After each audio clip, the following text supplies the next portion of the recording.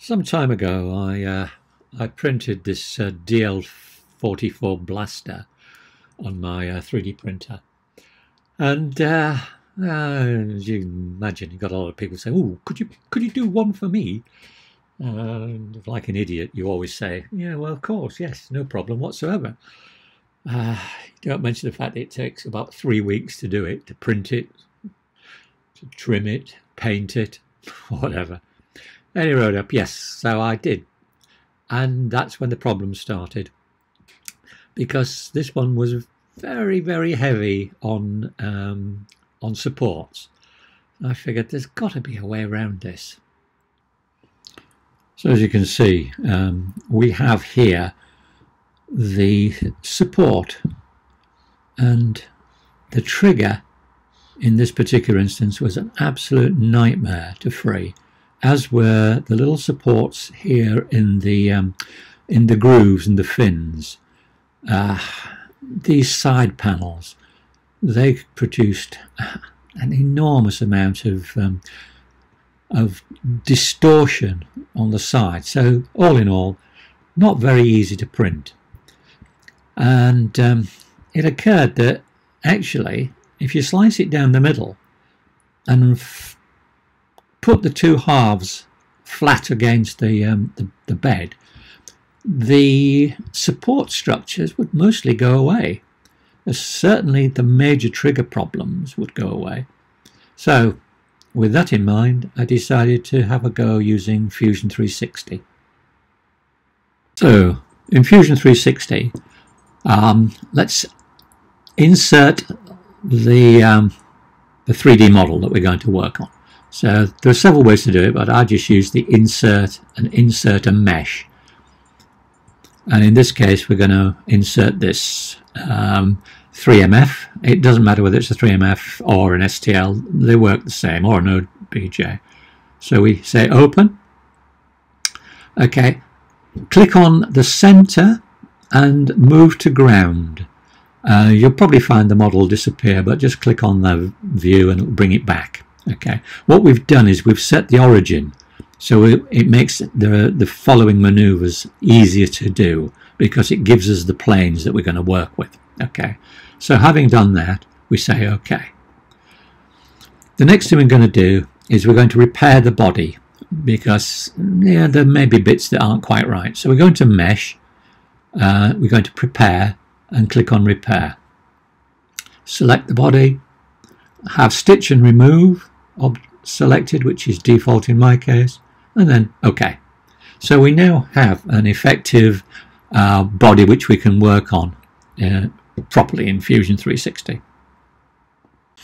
Okay, so now we're going to cut it. And as you can see, there are 3 planes here. If I select the body, we have 3 planes, 1, 2 and 3. And these are planes along which you can cut. We're going to cut it down the middle here because that makes the most sense. Okay, so by doing that, we'll split it into 2 equal halves, left and right. So in the modify, we're going to plane cut. This is cutting effectively along a plane. Okay, so the body is still selected. Okay, it shows there 1 selected. Now we're going to select the cut plane, and we can select either that plane, which will cut it sort of along that line. This one cuts it along this line, and of course that one would cut it along that line, but we'd have to move the origin up to make it work. And in fact, this is the way we're going to cut it. So select here. Okay, so as you can see, we have that red circle shows where it's going to cut.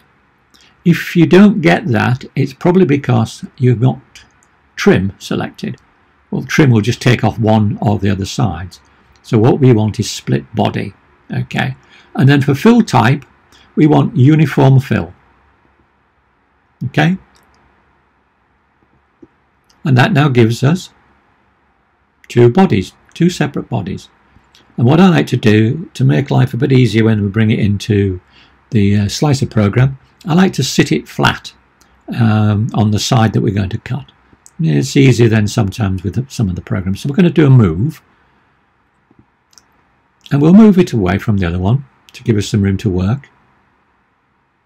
And then we're going to rotate it. So grab the rotation handle and rotate it so that says 90 degrees.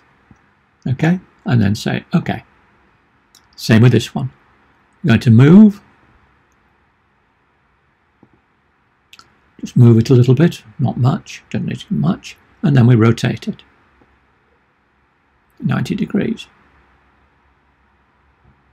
Okay, and we can drop it down a little bit as well.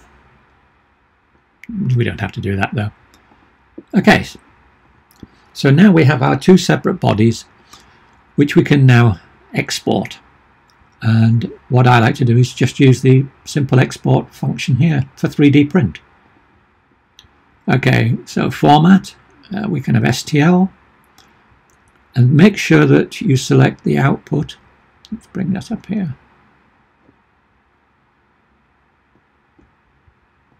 To send to 3D print utility or send it to a file.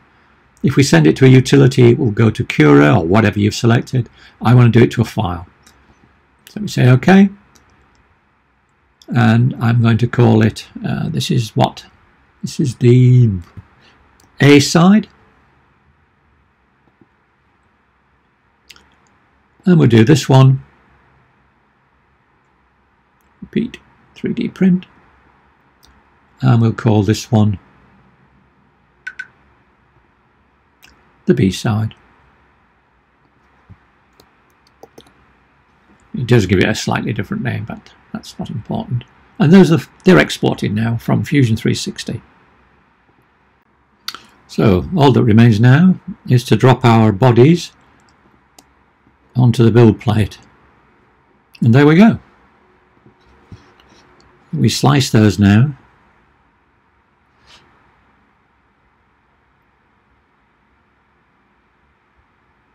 And go to preview. You see, we actually have far less support, and especially around the trigger, which was totally blocked in previously, and now it's not.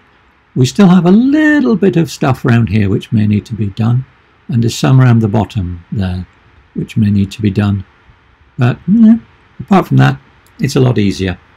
And in fact, it cuts down on the time as well, because I think the first one was 7 hours or something.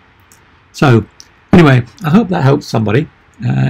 It certainly helped me, because having to print lots of these things and then most of them fail, you can imagine how much material you go through. Anyway, thanks for watching. Bye.